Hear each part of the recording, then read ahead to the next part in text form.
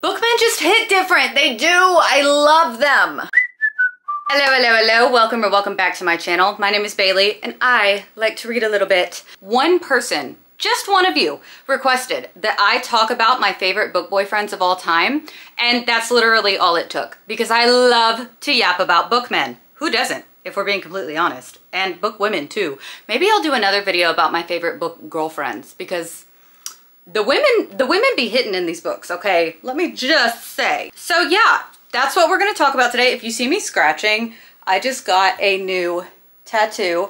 I will insert a picture of what it looks like here if you did not see it on my Instagram story.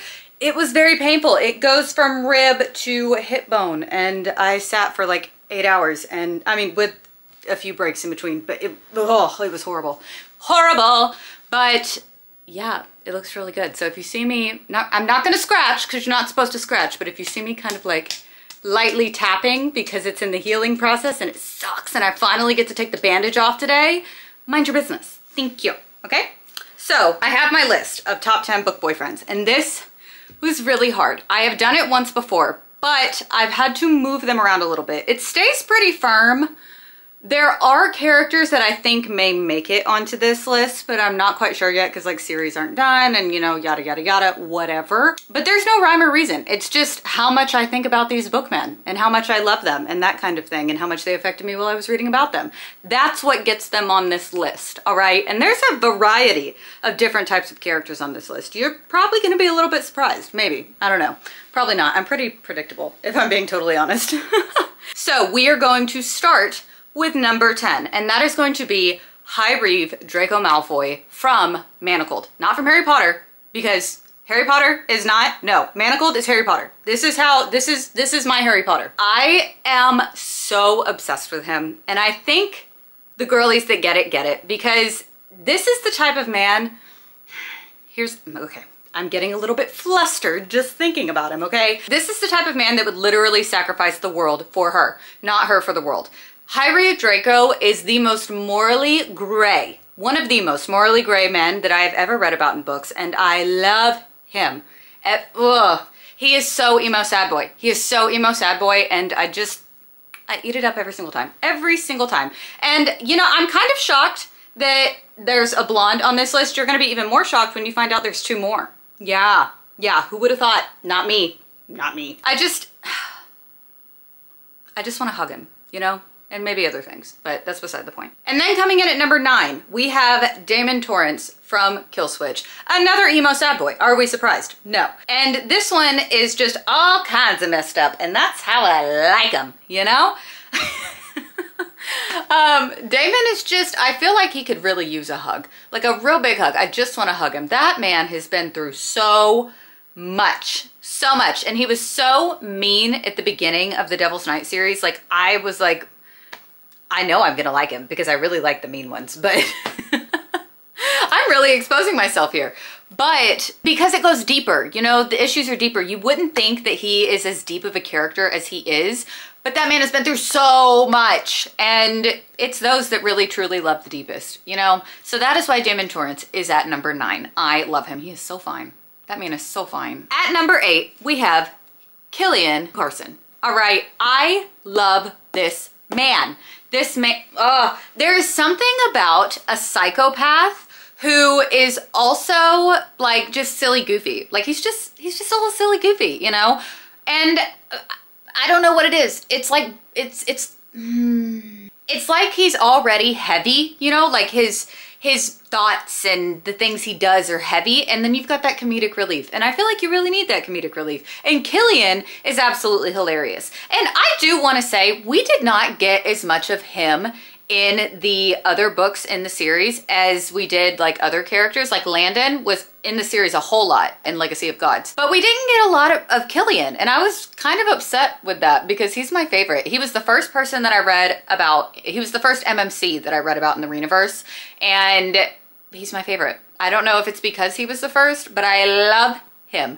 Now, Kirill from the Monster Trilogy is close second in the Rinaverse, but he's not in my top 10. You know what I mean? I love him. So he is number 8, and I don't know if he'll forever stay in my top 10, but he might. Who knows? Who knows? Anything can happen. I read a lot of books. Coming in at number 7, we have Deverick Bramwell from Nocticadia by Keri.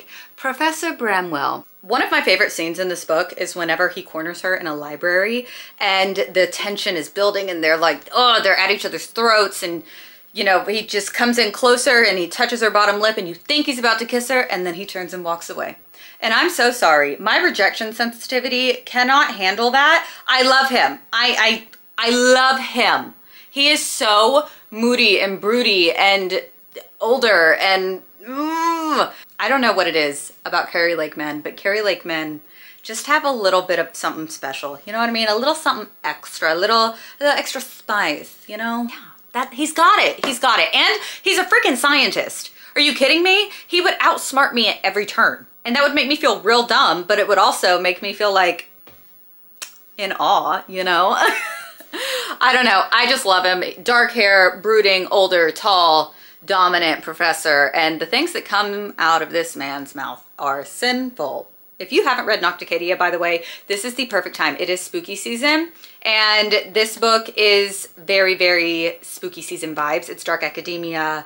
It's just so good. It's so good. There's also Secret Society. So, ooh. Coming in at number 6, we have Read Crone from Drive by Kate Stewart. This is a rock star romance, and it is also one of my favorite books of all time. No surprise there. This is very much right person, wrong time type vibes, and it is a love triangle, but it is one of the best love triangles I have ever read in my entire life.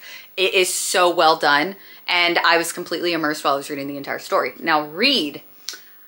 It's because I'm a punk rock girl, okay? And usually I don't really like in real life, musicians aren't really what, you know, tickles my fancy. But in books, especially because he's a drummer, so he doesn't sing, so it's not icky, you know what I mean? And he loves so deeply, and I miss him. I need to reread this book. Yeah, that's what I need to do, because I miss him. He makes my alternative heart so happy, so freaking happy. I adore him. And if you have not read about Read Crone, you absolutely should. There's also a second book, Reverse, and it's about Reed's son. And he's also a musician. A lot of people like Reverse more than they like Drive, but I prefer Drive. I love Drive just because I love Reed and Stella so freaking much. But yeah, it's a really good book. You should read it. He is at number 6. I don't think he'll ever leave the list either. He may. Who knows? Who knows? Who knows what can happen? Like I said, I read a lot of books, so we'll see. Then this is actually a newer edition coming in at number 5. And I'm honestly kind of surprised that he's so high up there. But another blonde, Silas Forbes from The Poisoner by IV Ophelia. He's a vampire in Victorian era London, and he gets very, very excited whenever the FMC tries to kill him. There's a scene where she throws an axe at him. I believe it's an axe or a hatchet, something like that. Anyway, she throws it at him, right? She tries to kill him, and it hits the wall. And instead of being like, oh my God, you tried to kill me, he says, marry me. Okay. Okay, I will. Yes, I accept. I accept, sir. I love him. He is so, like, funny. He is so funny, and you don't expect him to be so funny because he's a vampire in Victorian era London, and it's just, you know, he's old because he's a vampire. He's also super hot, but, you know, whatever.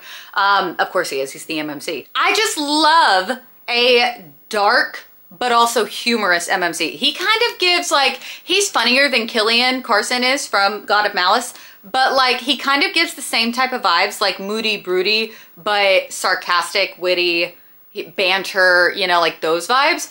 And I love him. And it's just so good. Although he did kind of piss me off in the end, but I get it.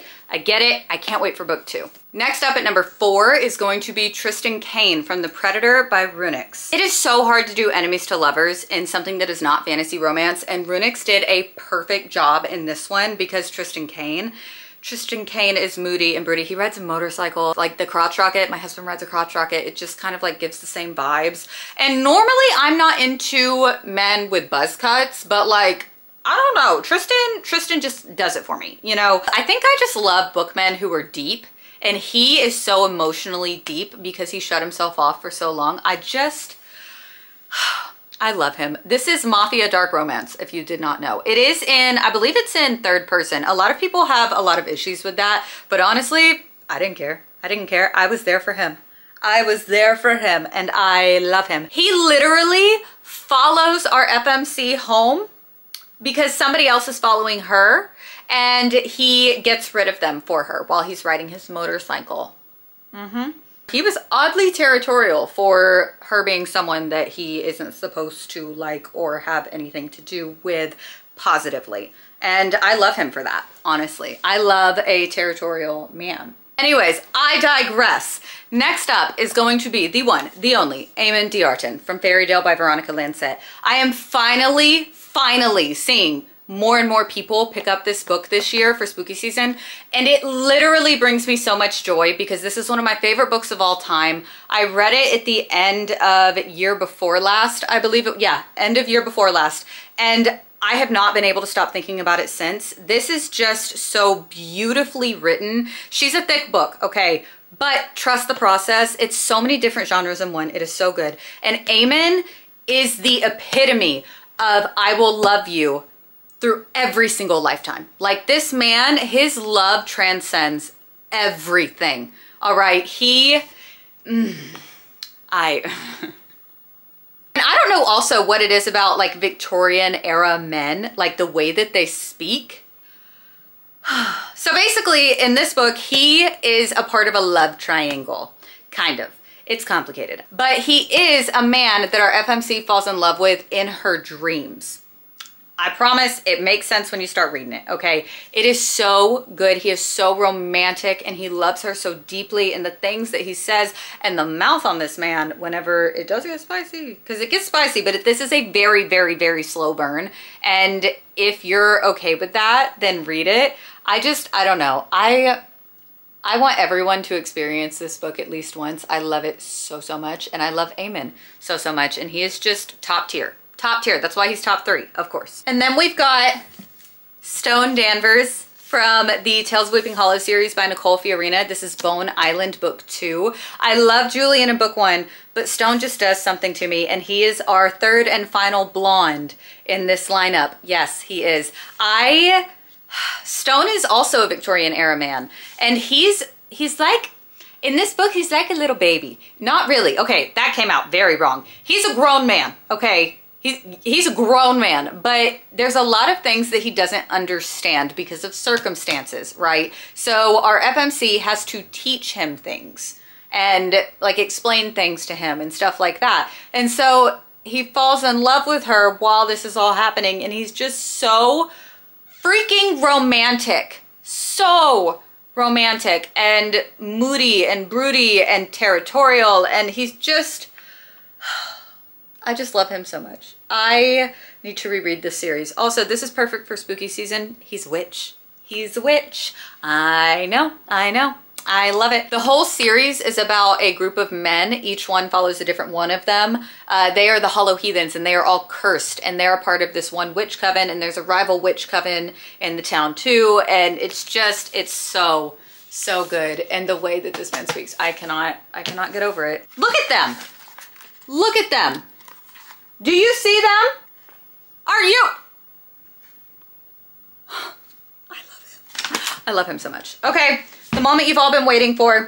Who is my #1 book boyfriend? If you've been around for a while, you may already know this. That is going to be none other than Julian Hates from the Magnolia Park series. Specifically, we get more of him, like my favorite bits of him are in this book. This one is The Great Undoing by Jessa Hastings. This is the 4th book in the series. I cannot explain the fact that this man is not one of the like core, I mean, he is a core character, but he's not, our main characters are Magnolia, BJ, Christian, and Daisy.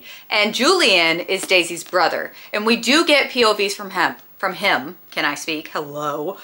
But I cannot explain why he is my #1, okay? Because he's not even like the main focus of the book, right? There's just something about him. He is also a crime lord. Okay, he's dangerous, he's caring, he's poetic, he loves art, he is selfless, he is kind, he's also ruthless. He is an enigma, and I love him.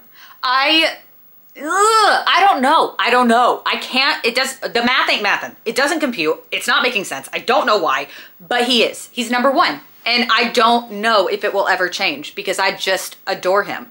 Anything can happen, but he is for sure going to be in my top 10 forever. This series is not over yet. We still have 2 books left, and I think we're getting his POV. I hope we're getting his POV. If we don't, I will sue. Anyways, I love him so, so much. And yeah, so there you have it. Top 10 book boyfriends. I don't have, fun fact about me, I actually don't purchase every single book that I want to, because sometimes I like to wait and see if there's going to be a special edition of them. I actually really want to learn how to bookbind soon, but I don't have a Cricut, and I don't know if it would be one of those ADHD hobbies that I like hyper focus on for like a month and then never touch it again. And I don't want that to happen. This is for the one person that asked for my top 10 book boyfriends list. And if you want to get to know any of these men, you absolutely should, because I'm obsessed with them. It's an unhealthy obsession at this point. I just love bookmen. I can't. Bookmen just hit different. They do. I love them. I hope you got a good book rec out of this. I hope you meet these men. I hope you enjoyed the video. Don't forget to like, subscribe, all of the things. All of my links for all of my other socials are going to be in the description below. And I will see y'all next week. I love you guys.